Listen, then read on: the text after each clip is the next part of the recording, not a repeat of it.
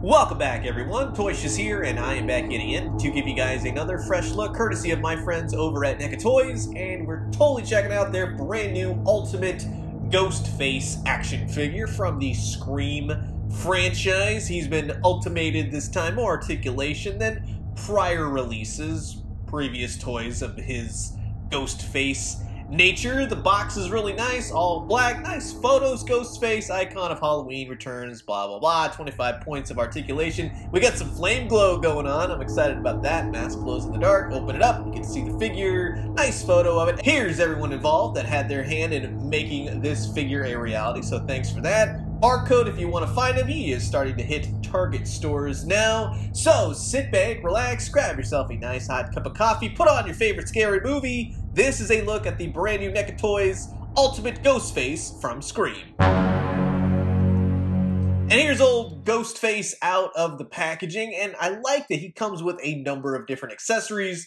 You get different head portraits. Yeah, they're all the same, but it's different iterations, movies, such like that. Hands, knives, the little speaker box thing, and a giant scythe. But he looks pretty dang good. I like that they made an action figure and they put some cloth goods on him. That's a good way to do it. You get a lot of momentum, got a lot of movement out of him. He's got a nice pair of shoes, which you can clearly see. But the robe, like most, we'll say, cloth goods when you put on action figures, it does get a little heavy-handed when you try to move them around. But the shoes are nice, pants are nice, everything is sculpted nicely.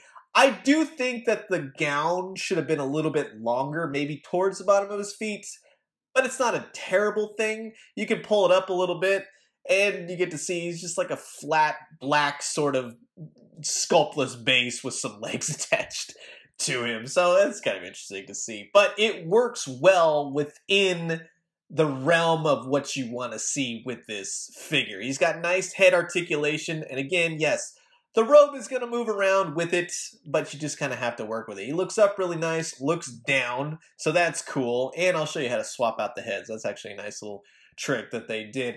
Arms, largely unhindered. They go up, they go down. You'll get semblances where the material get pinched in there. He's got double jointed elbows, which that is nice as well.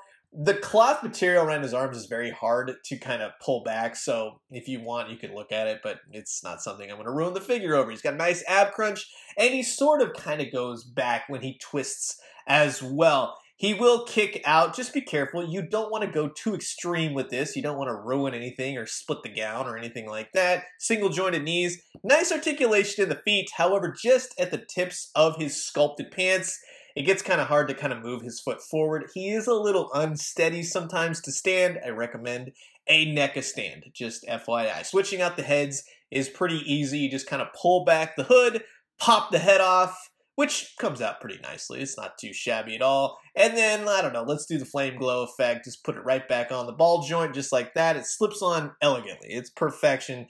And then this also just kind of keeps it on. You don't have to put the heads on all the way if you don't want.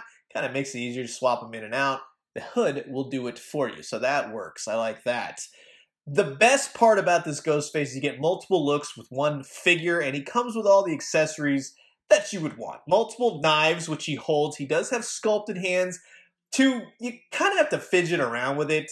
That's what I recommend. Don't get too frustrated at this figure. I think that certain hands hold to certain weapons, and that's what it's made for, especially when holding, let's say, the speaker device, which looks good, is painted well, looks like it's straight out of the film. The scythe, though, is my favorite. I really like that. Scream, Ghostface as like a figure of death and everything, using this as a tool, that's creepy, it's cool, gives a little element to him, so I'm glad they included it. Plus, the glow in the dark is there. It's not hugely bright. Put him up against the light, but it is nice that they included that. It'll look good when you turn the lights out off in your office or whatnot. As far as scaling goes, he's around that 7-inch mark. So he's shorter than the 8-inch cloth goods, shorter than, let's say, Diamond Select, taller than Mezco, right?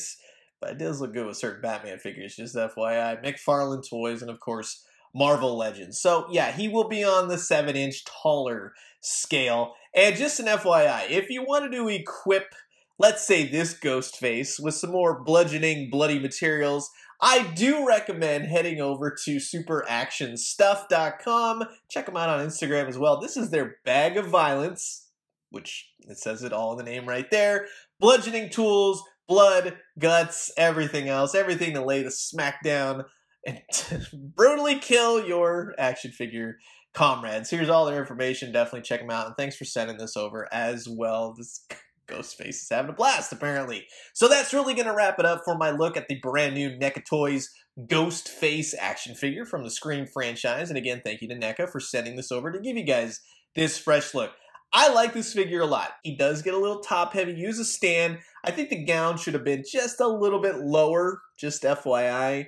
But the weapons, the extra hands, the heads, everything makes this the ultimate Ghostface. I think the only thing that's missing, hey, would have been like that MTV Scream show. This is a different type of mask, but hey, that would have been cool as well. Can't go wrong, holds everything nicely. It's everything you want in a Ghostface. Blood-splattered mask, regular mask, burned mask, glow-in-the-dark mask.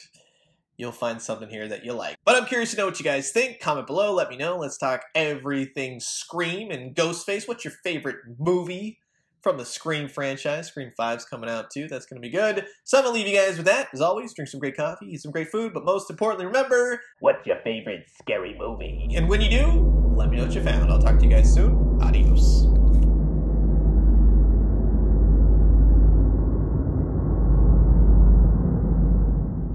Beetlejuice, Beetlejuice,